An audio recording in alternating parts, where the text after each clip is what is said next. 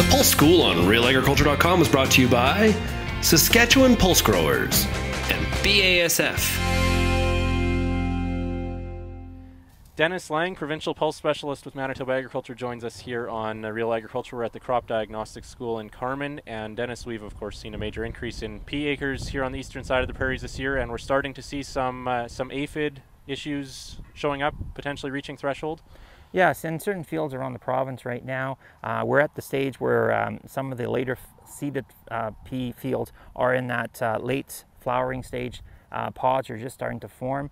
And at that stage, threshold levels in some fields are reaching anywhere from 90 to 120 aphids in 10 sweeps. At those levels, that's where a spray would determine would be beneficial for you to spray at those levels. Anything below that, then you might want to wait a little bit, because there are some good beneficial insects that will help to keep those population levels down.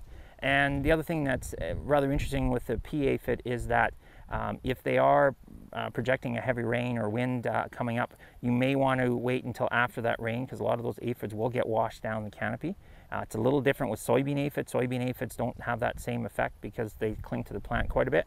And in pea aphids, though, if you do get those big rains, then they will wash those canopies down. So again, threshold levels between 90 and 120 in 10 sweeps of a sweep net. That has to be at that stage that we're at now, where the flower, there's still a few flowers and the seed pods are fairly flat. Once you get that seed forming and you get a nice seed formation in the pod, then you're past the area where any damage from aphids will come into play. So that's why you have to really pay attention to the staging.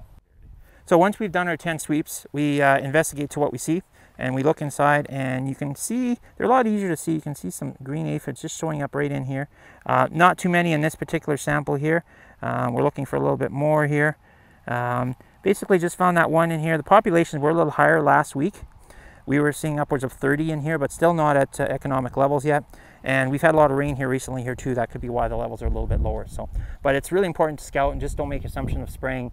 And especially if you're spraying too early, you could be killing off some beneficial insects. So I want to make sure you reach those threshold levels before you spray.